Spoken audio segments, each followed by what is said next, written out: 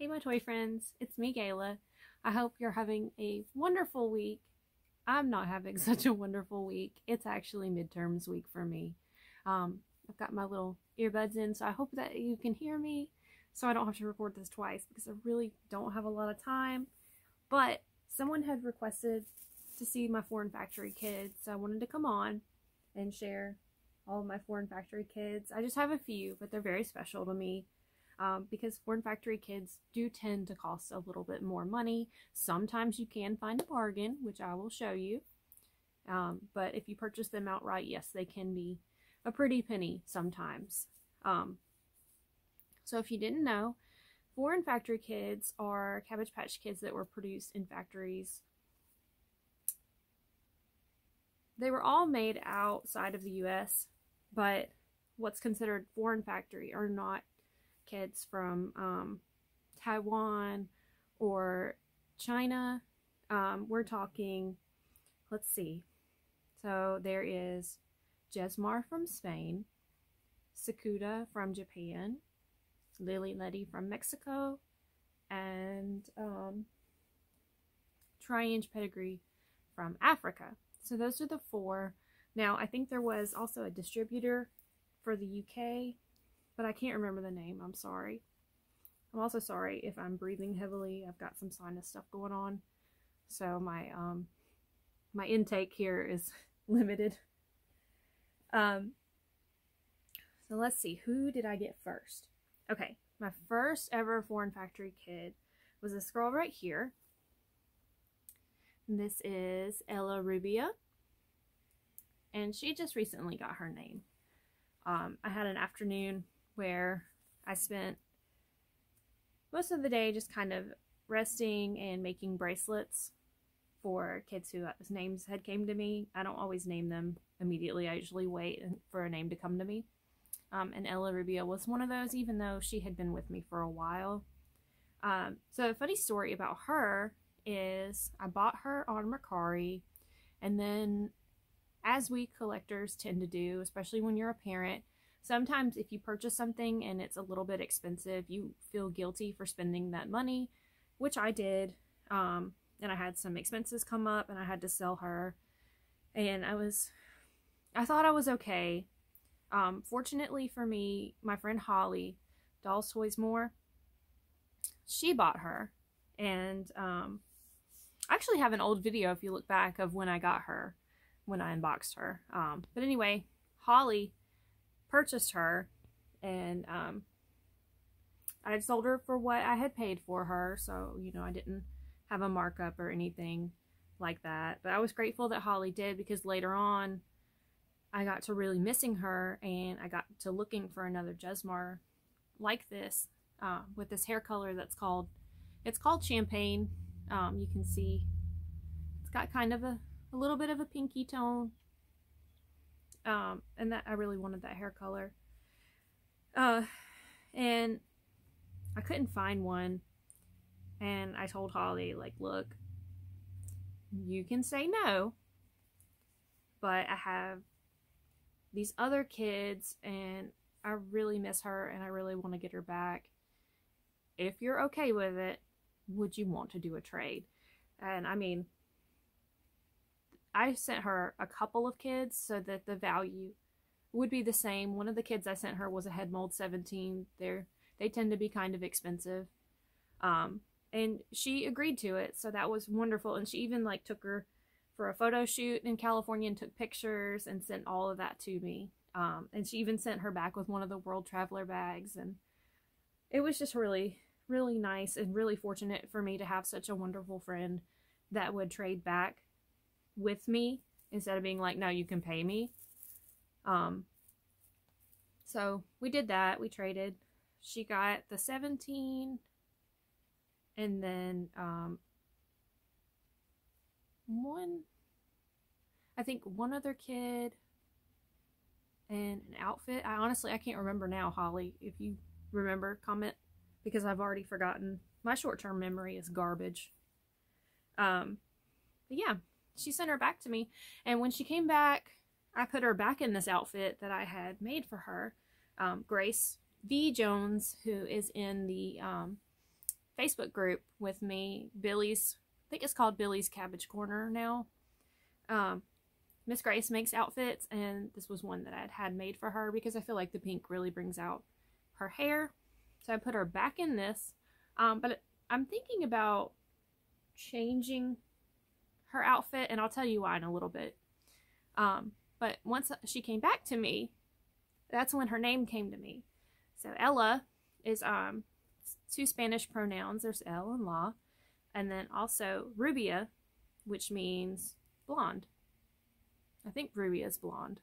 When I was in high school, I took Spanish 1 and 2, and that's pretty much the extent of my Spanish. I'm sorry. So if I totally got that wrong, apologies.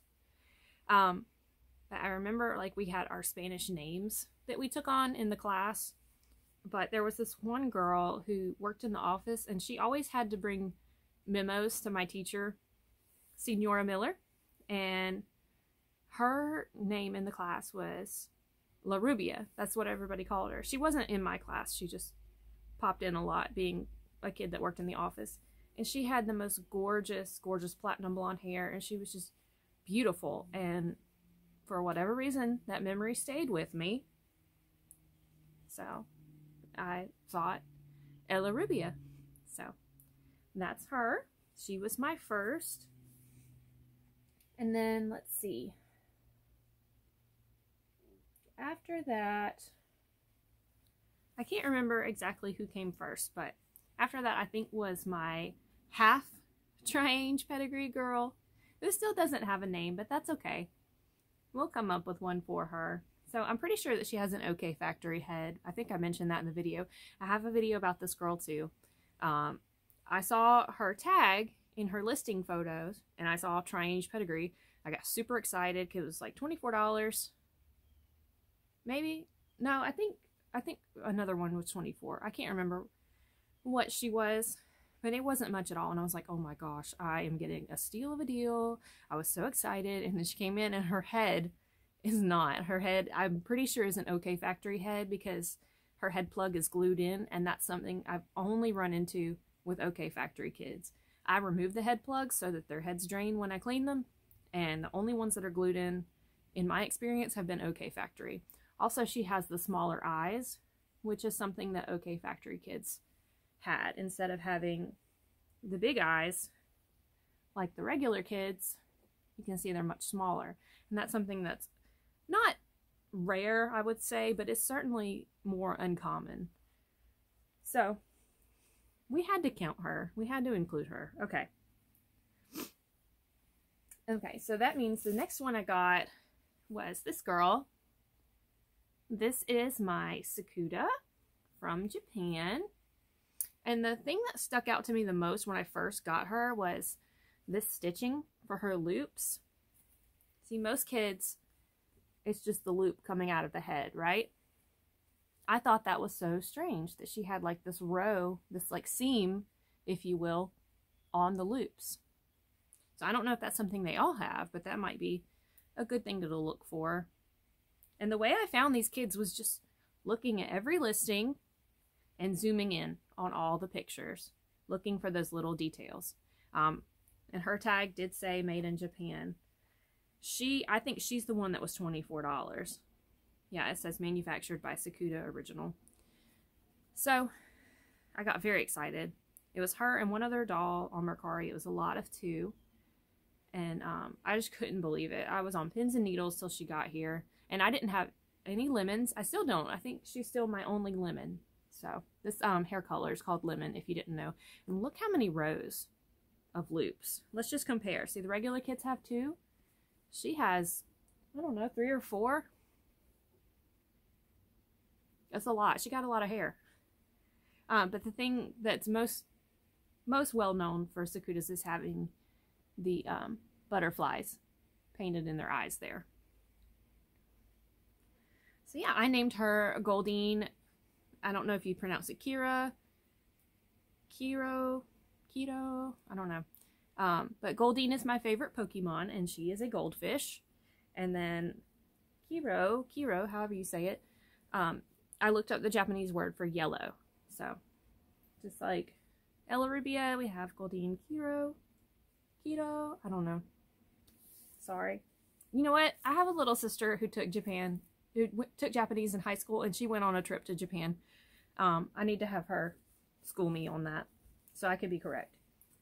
Okay, and then of course we have my Triange pedigree that my friend Ashley, Vintage Whimsy, sent me. I just love her so much. I love her so much. Her blushing is just so perfect, and her eyes are so sweet, and I just love her hair. I don't know. I've seen Triange pedigrees, but this one is just so beautiful and so special to me. I don't know. She really is like the best one to me. I feel like I have the best Triange pedigree out there. Somebody could have a head mold 19 or a head mold 17, which I know they didn't make those in the foreign factories, but someone could have one of those rare head molds and I would still think that mine is more beautiful. And I guess that's what people do with their human children too. Like, mine's the best, mine's the smartest, the most beautiful. So yeah. I just love her. And a lot of people suggested that I name her Ashley after my friend that sent her to me. And I think that's what I'm going to do. But she's still going to need a middle name. And I don't know what that is yet. But it'll come. All their names come eventually. And then finally is the last one from the last factory that I needed.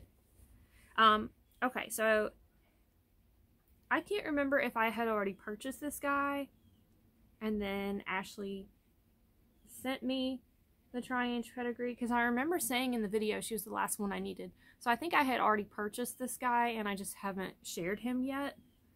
But this is my Ledy. And he doesn't have a name yet, but I really wanted a Ledy with the pink tone hair. So I did break down and purchase him. He wasn't terribly expensive, but he was a little bit higher priced than most kids.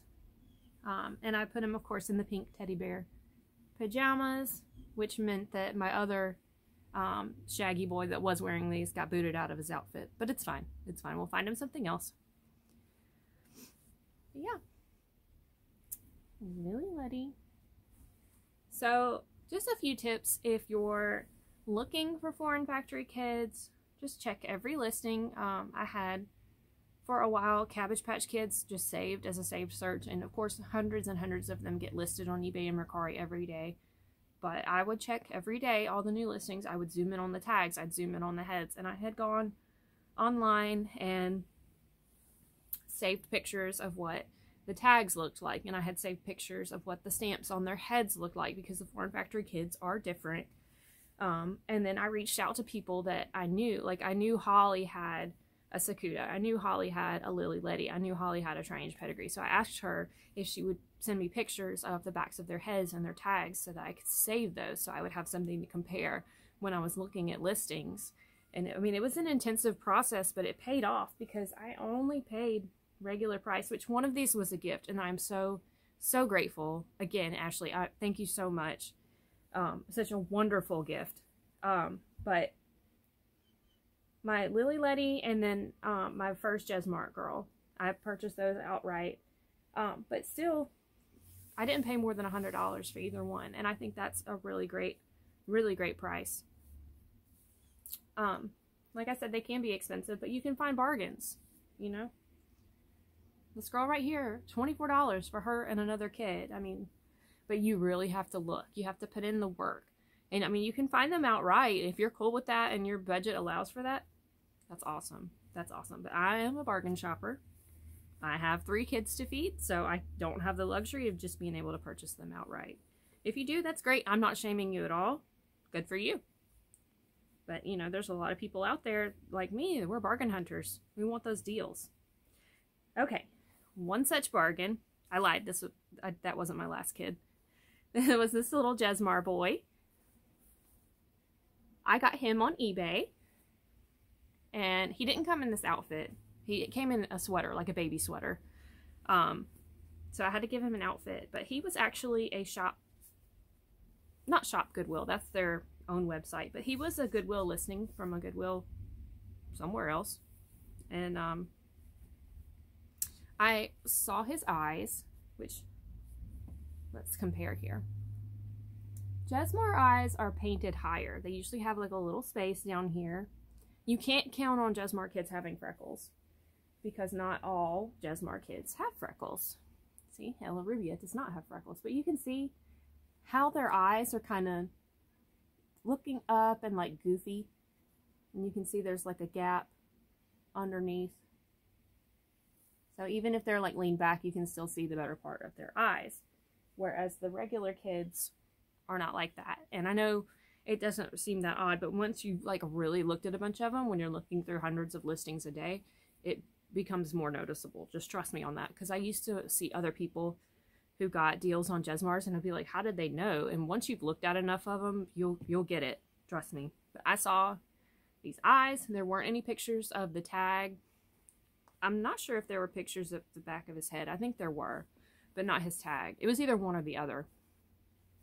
It was $30. Nobody bid on him against me at all. I was like, why is nobody bidding on this? Because usually, at the very least, you'll get sniped at the end of the auction.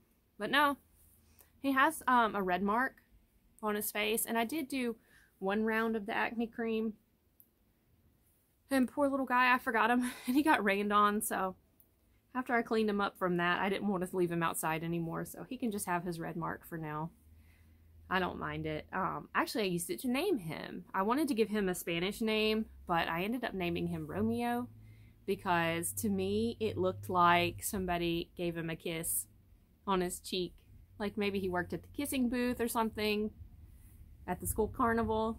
I don't know. It looks like kiss marks to me, so I named him Romeo. But I was thinking what I said earlier about their outfits.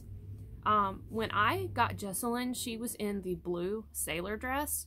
And then Holly sent me this outfit too a while back. It's the little twin suit outfit. Holly had sent me the white boy sailor outfit with the shorts. So I was thinking, since I have two Jesmars now, that I might dress them in the sailor outfits so that they can match. But for right now, they look like little Valentine's kids. So that's pretty cute. And I had this little knit hat on his head. Where'd it go? I think these are the hats that came with the teddy bear pajamas. But I thought it looked cute on him. I don't know, my little bald guy. I just wanted to keep his little head covered. It's been kind of cold in here. We have a window unit for this room because it doesn't get as cool. This room is actually over the carport garage. I put up my icicle bear that I got. You can see she's pink because we keep it so cold in here. So her, when I got her, she was solid white, but icicle bears, when they get cold, they turn colors on their chest and their nose. So little off topic, but oh well. Anyway, that's my foreign factory kid collection. I don't think I'll be adding any more, but you know, if I come across one, yeah, I would definitely pick one up. Like I already had a Jesmar, and then I saw this boy, and like I wasn't going to pass up such a good deal. And nobody was bidding on him. Nobody wanted him? What? That's crazy. Look at how cute he is. So never say never, because while I'm not actively looking for foreign factory kids anymore, I mean, if I came across one at a yard sale or something, I would absolutely pick one up. Absolutely. And I don't know that I would part with it because they're really beautiful. Holly pointed out that all the foreign factory kids tend to have more voluminous hair, and I do agree with that. The Jesmars are hand painted, and the Tsukudas have the beautiful butterfly eyes. So, I mean, they're quality. They really are, which the original Calico Cabbies are good, sturdy dolls. I mean, obviously, look how long they've held up. But anyway, let me know what you liked, what you thought. Do you have any foreign factory kids? Are you looking for any foreign factory kids? Let's talk about it all down in the comments, and hopefully I will see you again very soon. Remember, the world is a better place because you're here in it, and you matter, okay? I hope you have a fantastic rest of your week, and I'll see you soon in my next video.